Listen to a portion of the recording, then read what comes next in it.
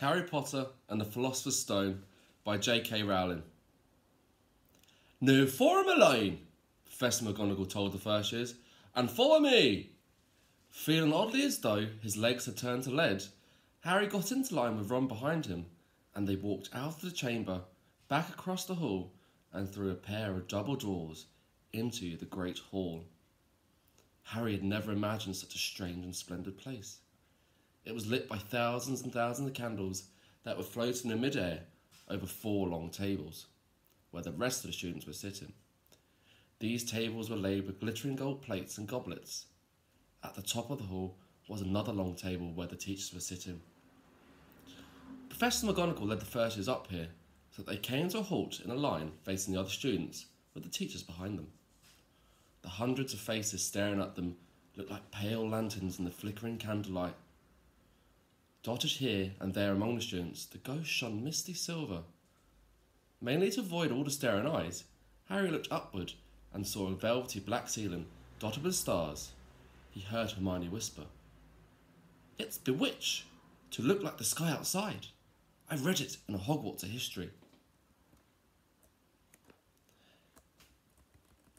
It was hard to believe there was a ceiling there at all, and that the Great Hall didn't simply open onto the heavens. Harry quickly looked down again as Professor McGonagall silently placed the 4-legged stool in front of the first years. On top of the stool, she put a pointed wizard's hat. This hat was patched and frayed and extremely dirty. Aunt Petunia wouldn't have let it in the house. For a few seconds there was complete silence. Then the Sorting Hat began to sing. The Sorting Hat then sorted the first years into Hogwarts houses. Remember them?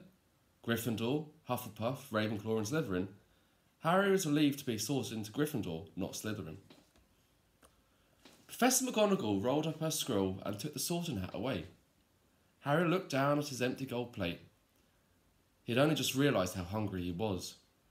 The pumpkin pasty seen ages ago. Harry's mouth fell open. The dishes in front of him were now piled with food. He'd never seen so many things he liked to eat on one table. Roast beef, roast chicken, pork chops, lamb chops, sausages, bacon and steak, boiled potatoes, roast potatoes, fries, Yorkshire puddings, peas, carrots, gravy, ketchup, and for some strange reason, peppermint humbugs. The Dursley had never exactly starved Harry, but he'd never been allowed to eat as much as he liked. Dudley had always taken anything that Harry really wanted, even if it made him sick. Harry piled his plate with a bit of everything, except the peppermints, and began to eat. It was all delicious. "That does look good," said the ghost in the ruff sadly, watching Harry cut up a steak. "Can't you?" "Well, I haven't eaten for nearly 500 years, said the ghost. "I don't need to, of course, but one does miss it. I don't think I've introduced myself. Nicholas de Mimsy Porpington, at your service. Resident Ghost of Gryffindor." "I know who you are," said Ron suddenly. "My brothers told me about you. You're nearly Headless Nick." When they asked how he could be nearly headless, the Gryffindor ghost enjoyed showing them. Looking pleased at the stunned looks on their faces, nearly headless Nick flipped his head back onto his neck, coughed, and said, "So, new Gryffindor House Championship this year.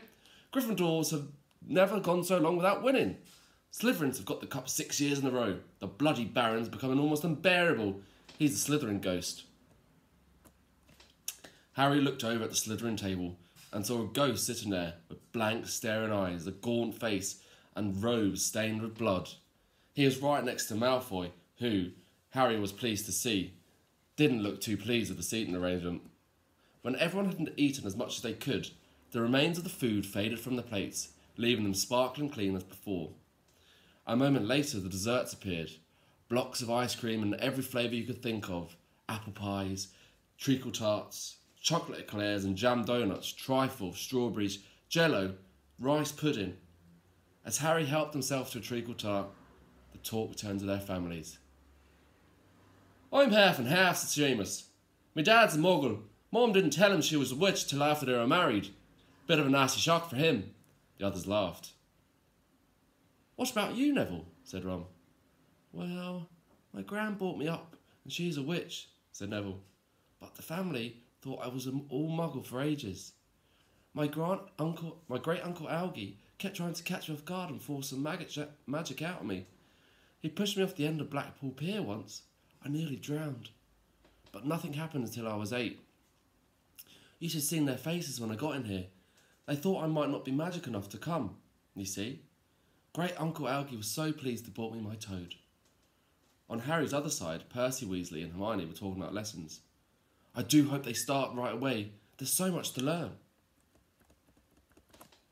Harry, who was starting to feel warm and sleepy, looked at the high table again. Hagrid was drinking deeply from his goblet. Professor McGonagall was talking to Dumbledore. Professor Quirrell, in his absurd turban, was talking to a teacher with greasy black hair, a hooked nose, and sallow skin. I think you can all guess who that teacher is. I hope you're all keeping safe, and I can't wait to see you when we go back.